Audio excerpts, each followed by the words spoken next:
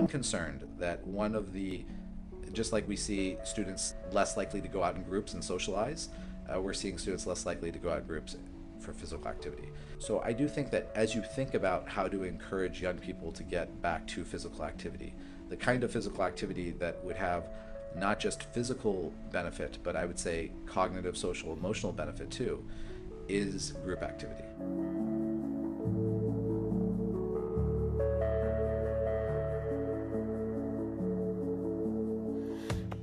Physical activity is essential for all people's well-being. For some, being physically active is a lifestyle.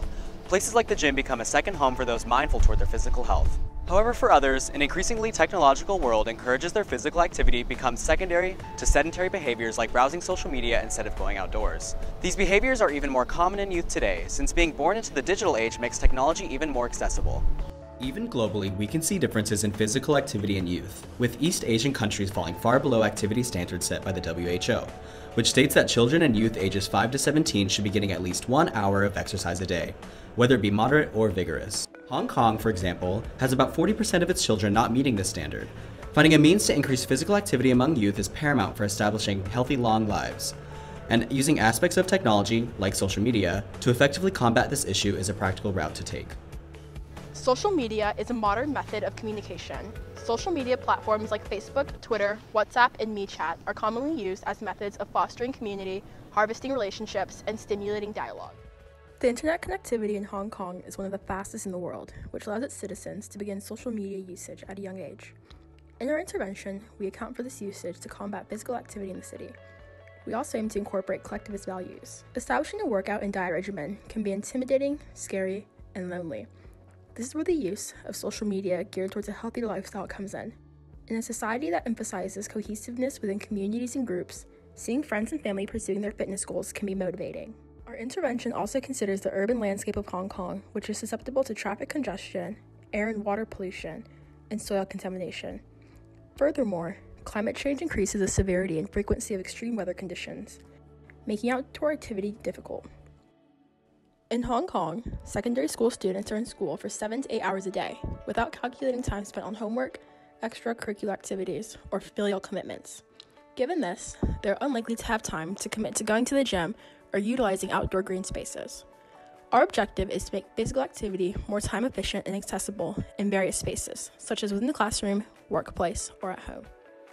Our proposed intervention is a social media-based fitness platform called Step Together.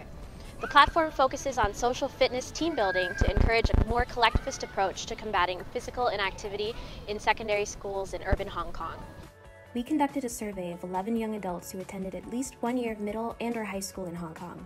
Using a Likert scale, we surveyed their physical activity in school, curriculum, enjoyment of the program, and continuation of habits. Of the 11 respondents, 46% did not participate in their school fitness programs.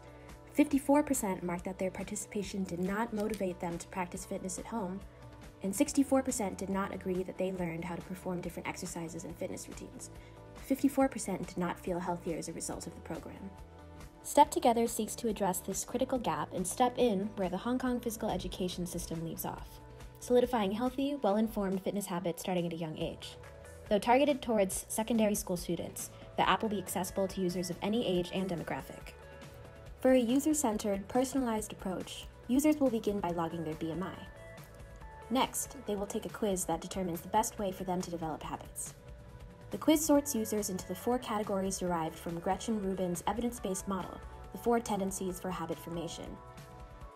The upholder responds readily to external and personal expectations. They're the most self-motivating. The obliger prioritizes external expectations and wants daily accountability. This is the most common tendency. The questioner wants the information to make smart choices and justify their habits. The rebel resists external expectations and prefers solitary work. These results will be used to suggest how each team member can best contribute to the success of the team, and how they can personalize their own approach to fitness. The individual user plans will be designed to meet the inner expectations, while the team goals will correspond to the outer expectations as outlined in Rubin's 4 tendencies model. It is important to note that the results from the habit formation quiz are not intended to limit the individual or fitness goals, but rather to provide a suggested framework on how to best achieve these goals. Through these routines, users can participate in one of 4 modes that are available within the application. These modes will encourage each user to strive towards individual and collective fitness goals. Personal mode, where each participant is encouraged to reach their own daily goal or total goal during a certain period. The participant completes the challenge once he or she meets the requirements. Contest mode, where the participant in a team who reaches the highest result receives a reward. Team mode, where all participants will work towards reaching one goal together. And team battle mode, for contests between teams. Physical well-being is also determined by diet and mental wellness. This application tracks holistic measures of wellness in these metrics. Steps taken, workouts completed, activity duration, hours slept, water consumed, minutes of mindfulness, nutritional content. Users can choose from a set of 7-minute workouts that involve cardio, strength training, or a combination. To practice mindfulness, users can choose from a set of mini meditations. For tracking nutritional content, users will log their intake.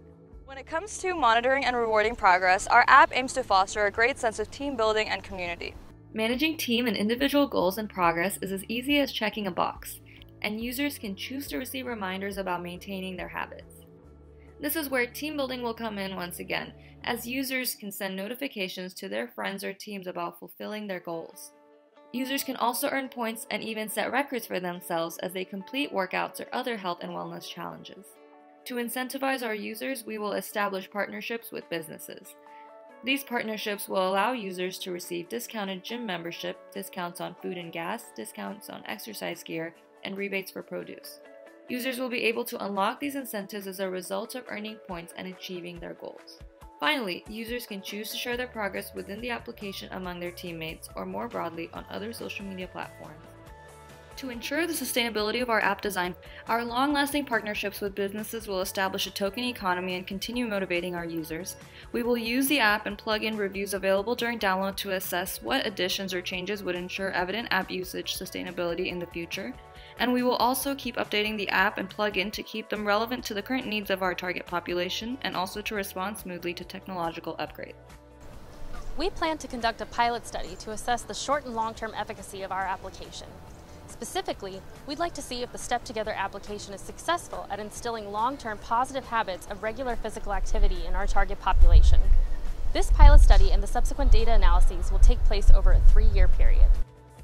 In year 1, we will recruit secondary school adolescents in the age range of 12 to 18 years from Hong Kong. Our goal is to recruit a minimum of 80 subjects with as close to a 50-50 ratio of female to male subjects as possible. Subjects will be randomly assigned through a double-blind procedure to an experimental group that participates in our intervention program, or a control group that maintains their regular physical education regimen.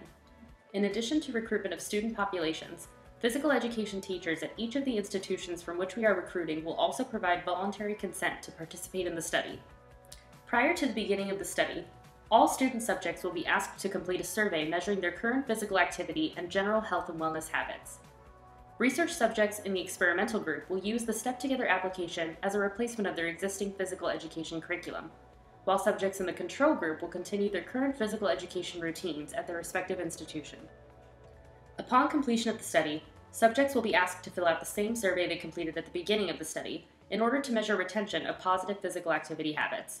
They will be asked to complete these post-study surveys at the following time points: immediately post-study, 6 months post-study, and 1 year post-study. Results from each post-intervention survey will be analyzed to ultimately determine how effective the Step Together application was at instilling healthy fitness habits. In addition, qualitative analyses and interviews will be conducted with participating educators to assess attitudes towards adopting the Step Together application.